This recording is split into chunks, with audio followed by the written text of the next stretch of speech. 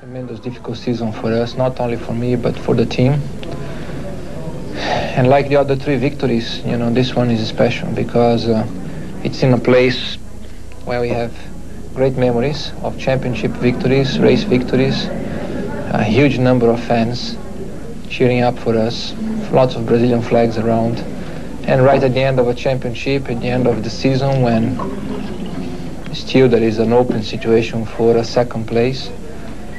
And the fact also that I'm leaving the team at the end of the year, it's just great opportunity that we collect today with the changeable conditions. Very difficult to maintain your pace and stay on the circuit. And this victory is really the best I could offer to the team, who gave me 3 World Championships. Well, you mentioned your team, McLaren Ford.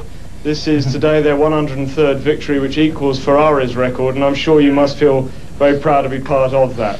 Yeah, I think it's a great record that the team has achieved, and I am very happy that I have contributed a little bit for that. At the same time that Mika has done extremely well, and for the team to be 1 and 3rd, 1st and 3rd here, it's a tremendous result, and I think it's a very good start for him and a very good way to finish for me. In the race between laps 34 and 38, you lost a considerable time advantage over Alain. The track appeared to be drying rapidly. Were you not worried that you should be changing tyres earlier than you in actual fact did? Well, yes, normally I should, but I didn't have to, and I didn't want to change tyres too early and take a risk, and maybe with the slicks in very difficult conditions risk to go off. So with the lead that I had, I only had to pace myself and wait for a safe moment for change tires. I had lots of scary moments in the race with back markers, just very unprofessional. I mean, if you lead in the race, the guy makes life so difficult for you to overtake, 2, 3, 5 laps, and then when you overtake and they get involved ahead of you, other guys make a mistake, and you slow down, the guys come behind you, hitting you, going like banging wheels with you, and I'm leading the race, I'm lapping the guy. So very unprofessional, and I think a measure should be taken against the drivers who did that. And secondly, I had 3 guys fighting in front of me, had nowhere to go, then Patrese spun in front of me, I had to go off the circuit in the chicane to avoid him. Again, a result of the people being not professional. And later on, Ligier lost a wheel on the straight and dropped a big piece of metal, and he was ahead of me, so I couldn't see very well. When I suddenly realized I hit that big piece of metal in my left front suspension, and there was some damage there. I don't know exactly how much, but there was some damage. And lots of other moments, you know, just people spinning all over the place, dropping oil. Very difficult race, but I think exactly being that difficult, it gave us the opportunity to create a little bit of, and use a little bit of instinct and get the victory.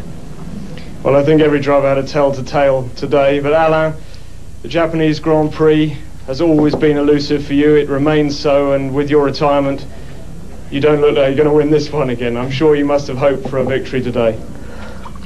Yes, for sure. I mean, every time I start a race, I hope to win it, but I knew it would be very difficult, and it was like this, difficult because the competition was higher than it was at the beginning of the season.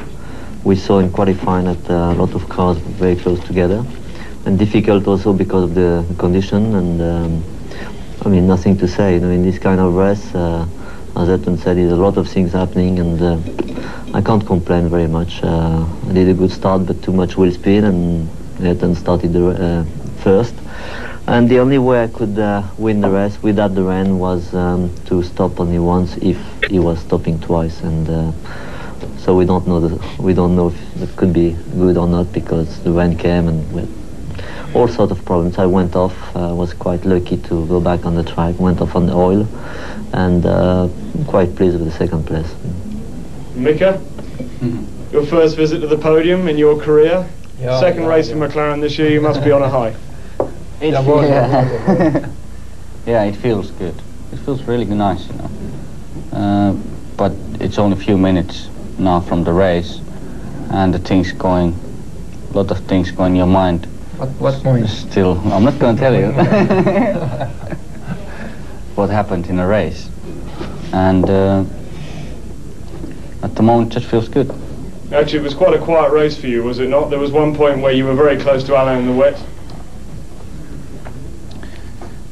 I have to admit, I was following a lot about the pit board, about my lap times and the distance for the person who was in front of me and same who was behind me.